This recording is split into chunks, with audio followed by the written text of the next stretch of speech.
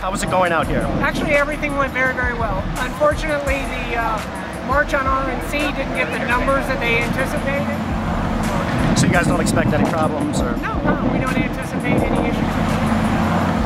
Davey D, you were out in some weather this morning, and, you know, there are reports that the weather also impacted the protesters, not only the official delegates at the RNC. Right. I've been going to conventions since '96. Mm-hmm. And this is definitely the smallest turnout in terms of people who have been protesting. The protests that I did see and been a part of have been definitely spirited.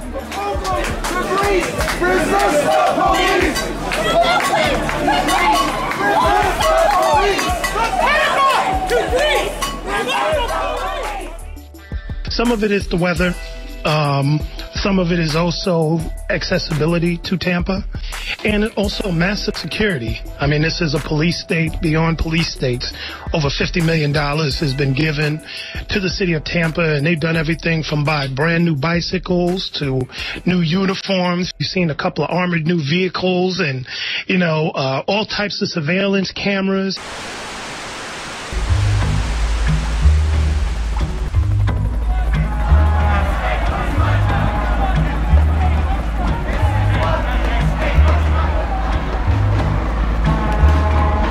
Another protest tonight just down the road in Ybor City. Demonstrators marching for the right to vote.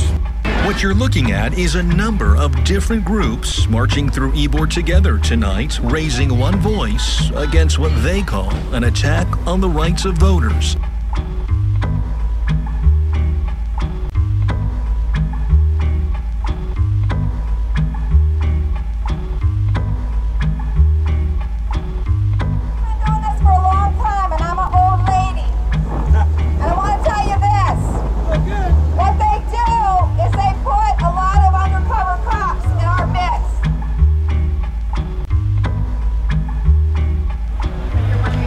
Observers with the law enforcement to see what protesters do, so that when we have big events in California and Los Angeles, we'll be better prepared how to intervene.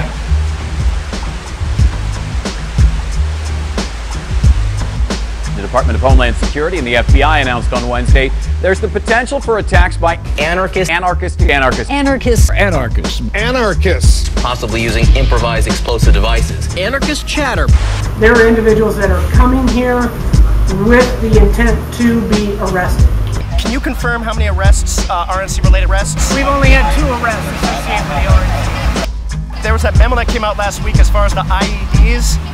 I don't think any ordinary protester would want to come to a place that was where there were suspicions of bombs. Right. Do you think that that kind of memo? I don't think that had anything to do with it. A lot of people are asking what did happen to the major protests and the threats of disruption to the convention that we were warned about.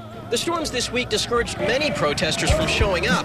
But another reason things have been so quiet, even at the larger protests, may be the huge show of force by law enforcement. On nearly every block downtown, you'll see officers moving in groups of a dozen or more. And that's intentional.